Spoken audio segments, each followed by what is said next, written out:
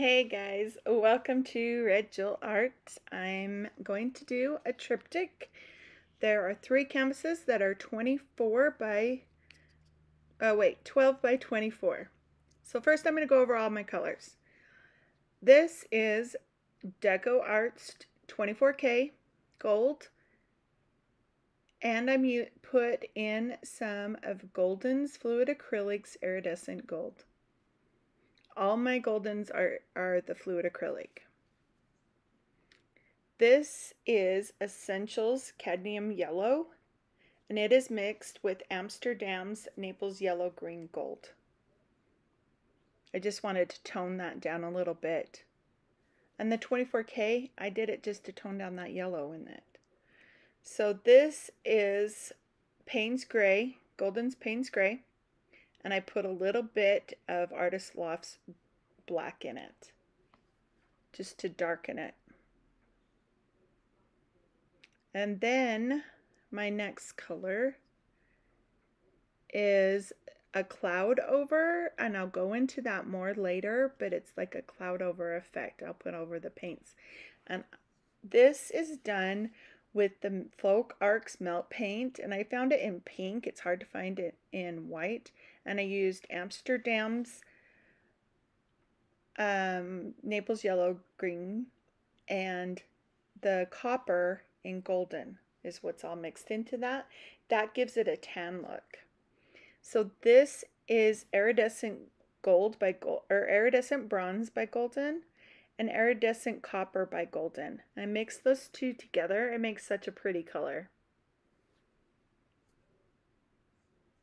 It kind of has like a brown look. This is Golden's Teal. I didn't mix anything with it. It's just teal. And then this one right here is the bright aqua green in Liquitex Basics.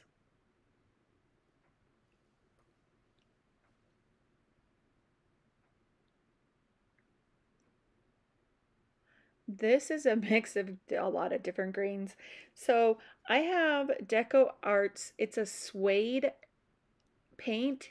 It is beautiful olive green. It does have a little grainy texture because it's a texture paint, but I love it. And I mixed it with the phthalo green by Golden and the green gold, and then turquoise, all by Golden.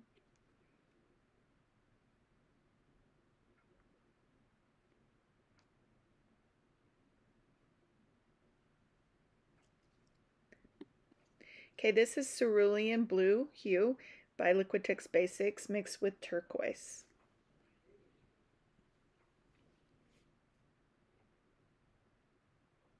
And then this one right here is Artist Loft's Metallic Cobalt Blue.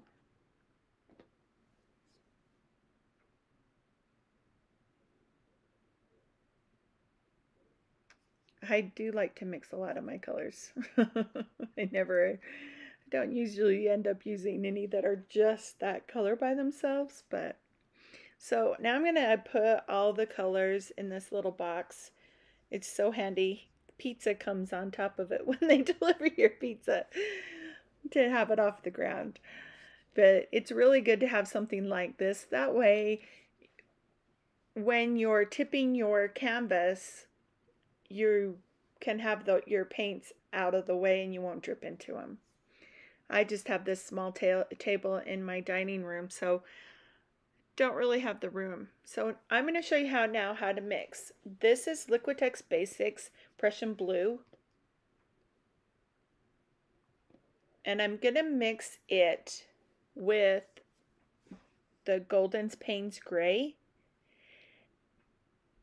and it's 1 part paint, 2 parts floetrol. And I know my table's going to shake here in a minute because every time I touch my table, it shakes because I have the camera sitting on top of it so that I'm able to get you guys that view of all 3 canvases. So I'll mix that up really good. And all my paints and all and my base is all mixed the same. They all have floetrol, Golden's GAC 800, and a pouring medium. There's the GAC 800. And I'll show you my pouring medium in just a second. I got this pouring medium at Hobby Lobby. I've actually really liked it. It was like $25, so it wasn't bad. I usually use Liquitex, but I just happened to see that, and so I bought it. And I've liked it. So I'm going to mix that up really good and make sure it's scraping the sides and get all that paint mixed in really good. Then I'm going to start adding water. This takes a little bit of time because if you add it slowly, then that way you can see and get that consistency perfect. Usually I just dump some water in there because I know about how much water goes in, but to show you guys, I'm doing it slowly. And you don't ever want to do more than like 40% water, so because you don't want to break your paint, you know, have it, I don't know how to explain that, it just breaks. It's no longer has that binding to it. But that is also why we add the pouring medium in the GAC 800. GAC 800 stops it from crazing. And when you do your paints really thin, you want to make sure you're using this. I've done it without the GAC 800 and I've done okay with it, but I do definitely better with.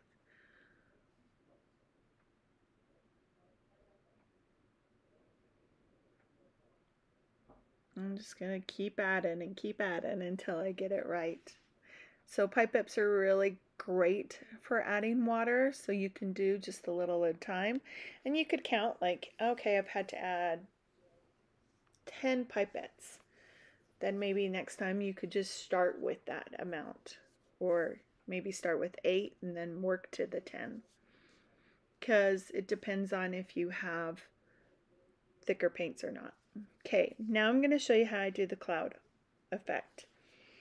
So this paint is actually going to go on top.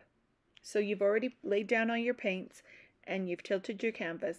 It will go down on top of that and it gives a really cool effect. You can do this with satin enamels too. I just like it better with the melt paint. I do have satin enamels, but I like the paint. I like it done better with the melt paint for this effect.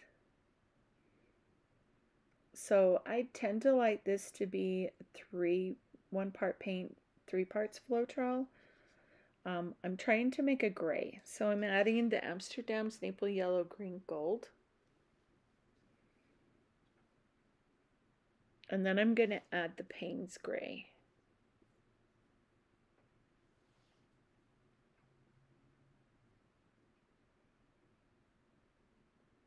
And I was really happy. I wasn't sure if I was going to get the color I wanted, but I did. I was really happy. And this one too will have the GAC 800 and floetrol pouring medium. It just, I like to put a little more floetrol in this than I do normally.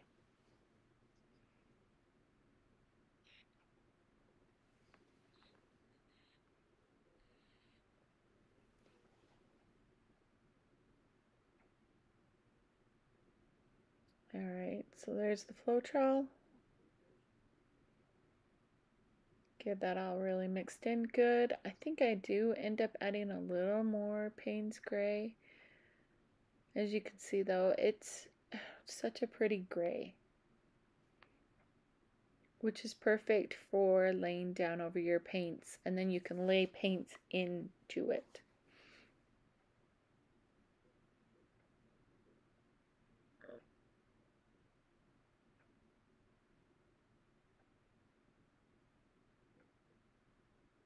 I will tell you guys that you'll see when I do my triptych, I end up the next day adding more to it.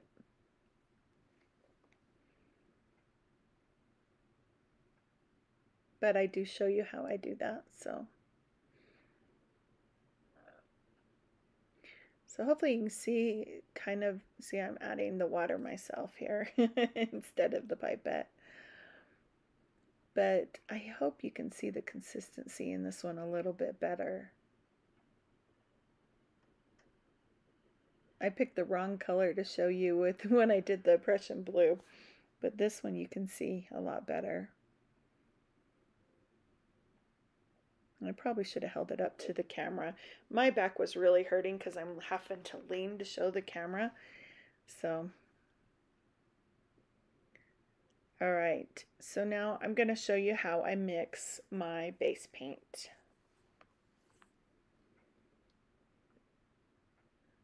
Get all that cleaned up.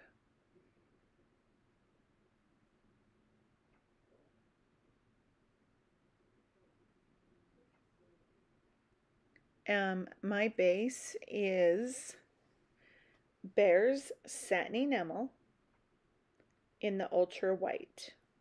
It's that can that you can see right there on the right side. It has like a blue top on it. The band on the top of it is kind of like a blue color. The cups I'm mixing in are 18-ounce cups.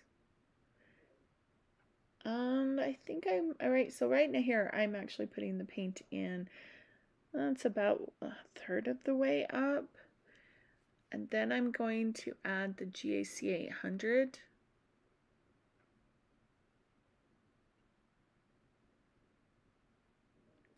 And the pouring medium.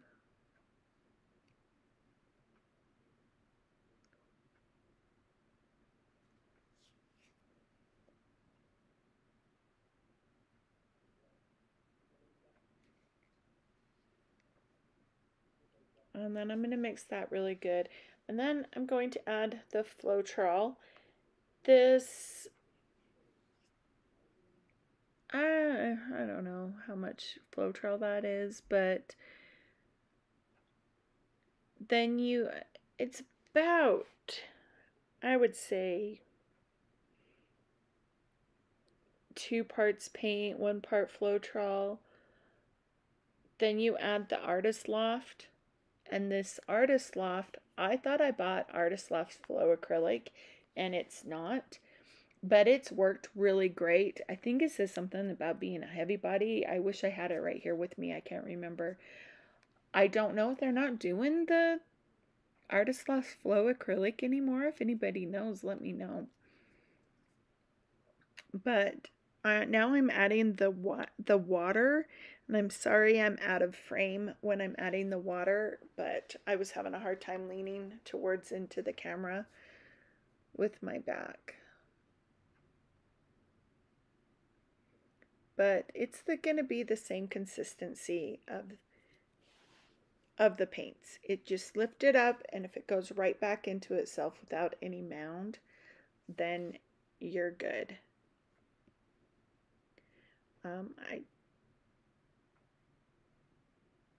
I think I had it in too big of a cup there, but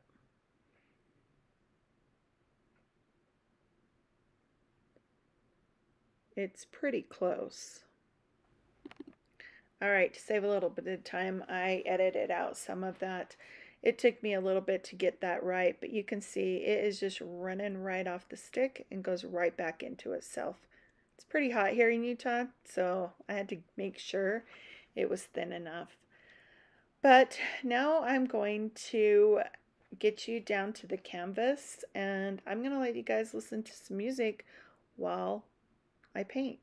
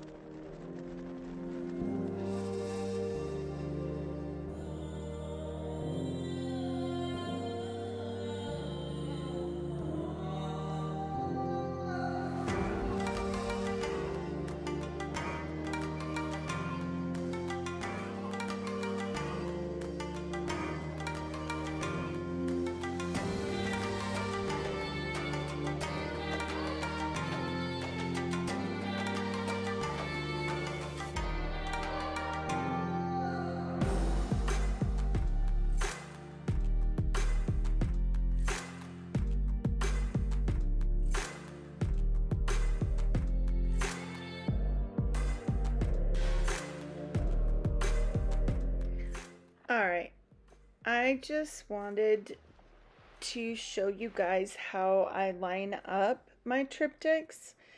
So usually I start with the middle one, but on this one, because it has the biggest amount that's going to be on the canvas, I started it with it first. So on this one, what I'm going to do is, so I kind of just tilt towards it so I can see if it's lining up. And I just keep checking it. I just keep tilting towards and seeing if it's lining up. See how I keep setting my canvas down? I have this sped up. If you'd like to see it slower, click on those three little dots and you can change your speed. So you can see how it's a little high on that bottom. So I'm tilting it down. And there I have it lined up perfect, but the top part isn't lined up, so I do end up fixing that. But I wanted to move to the third canvas first. Now this one I needed to put more gray on there to give it the look it needed, so that gray continued.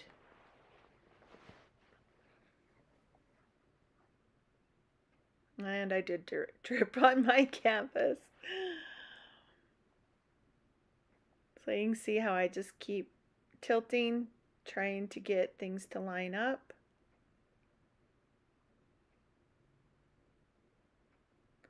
And right here I'm fixing that spot I'm talking about. And of course I dripped, but I fix it.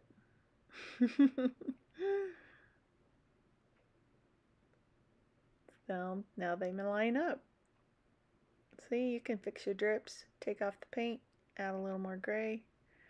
Oh, right here, so I'm tilting it so that the gray matches. See how the gray didn't line up right there?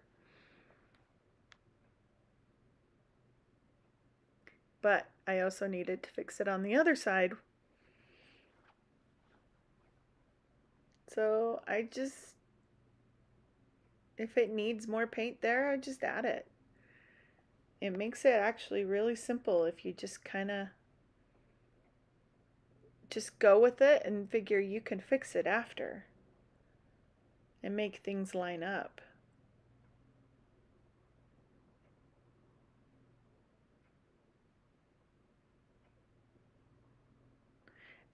I do tilt off a lot of paint because this technique, you don't want too much paint on the canvas.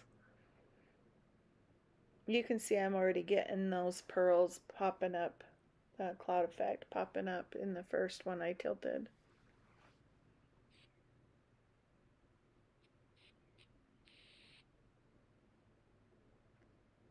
And that I was just fixing it so it lines up. I end up not liking that that one on the left, and I scraped just the color part.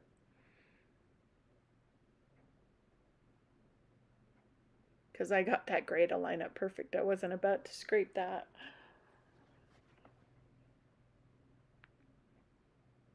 I figured I'd sit and talk to you guys about this next part so that I can explain. Here I'm taking my palette knife because I had to add that little gray to the other side. I'm going to take my palette knife and just kind of wisp it out, give it more of that natural look to it. And see, I did have something on there I don't like. I just cover it up with more white.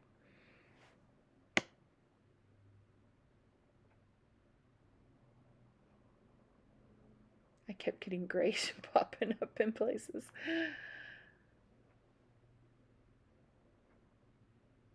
So now I just like to take my palette knife and just pull little wispies coming out, giving it more character, you know? It's really cool effect to give it.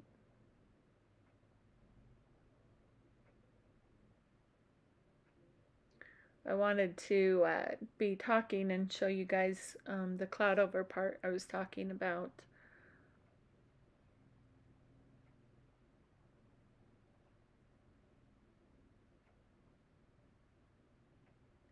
So right there I just took some of that Prussian Blue onto my palette knife so that I could pull out the color. And so right there is that cloud over gray I was talking about. And I'm just adding it to parts, and you will see it as it actually pops. It starts to give that cloudy look. And then you just add color on top of it.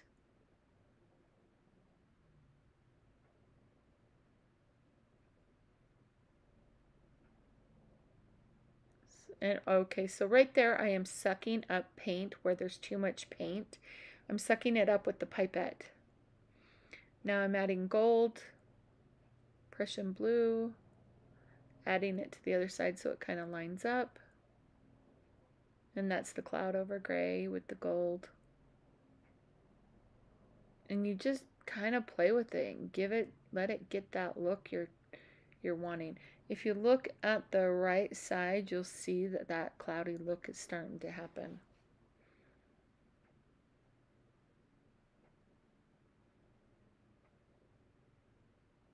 It sucks. I worked on that part right there so long, and then I ended up hating it, and so I scrape it.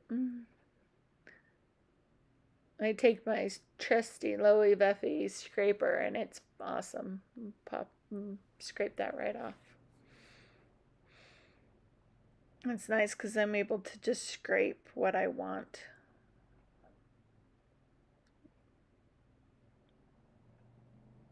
I just was way too thin. I didn't have much to it, I felt like. There I was trying to give it kind of a cloud look, the pot for the pearls to pop. So you can sometimes like put down that cloud over color to it and dab a little white in there, and you'll get that pearled look, and it just wasn't happening. So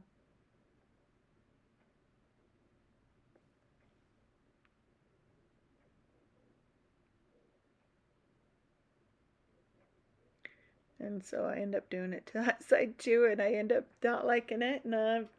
But it's nice because, you'll see I add some white, put some more color on there, blow on it, and it turns out really pretty. This side I just hate altogether. Oh, you'll see I'm just gonna end up putting white on there.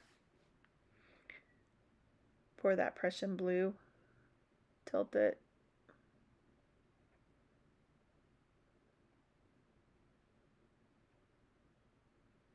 And then I take a straw and I blow it. It's one of those big straws.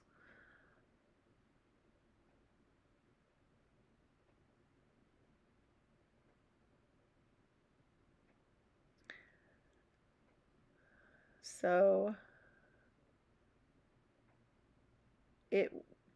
when you blow on there with that cloud look too, it works really good.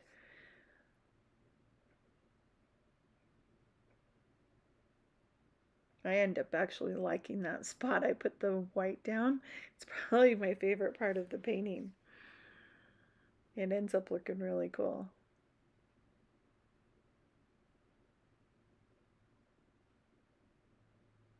When you're pulling colors through like that to give it that little cracked look in it, make sure you always wipe your palette knife because it's going to have white on it after, and if you go back onto the color, it's going to end up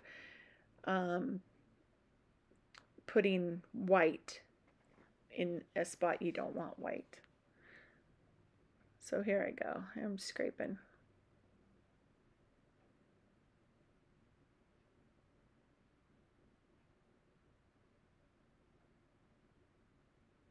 See how easy that was?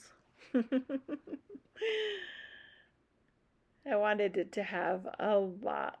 I wanted it to be wider, thicker. It just seemed so plain. I really didn't like it.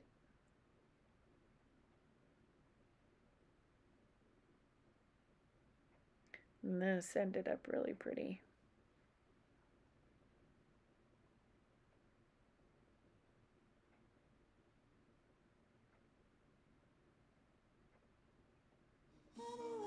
All right, I'm gonna let you guys listen to music.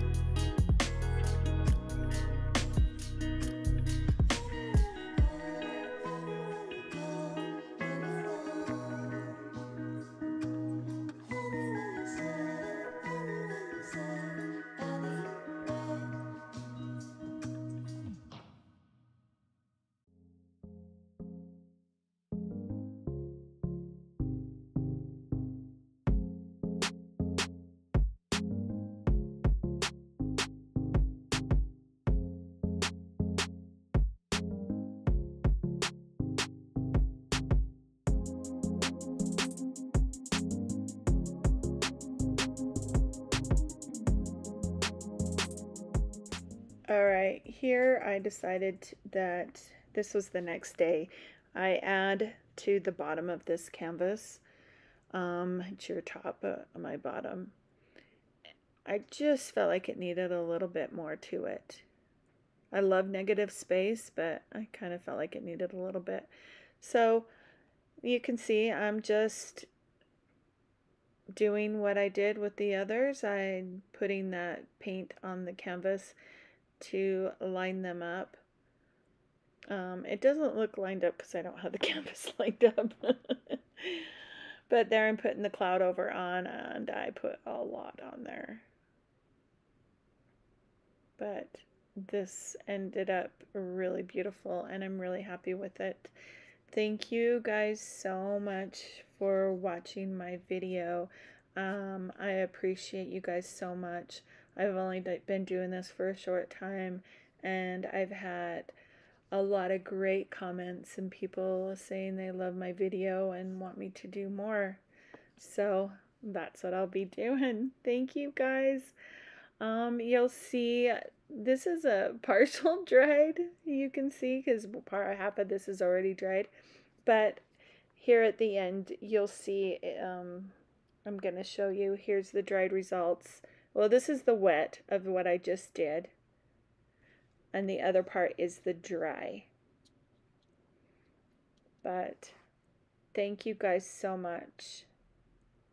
I will catch you next time. Thanks. Bye.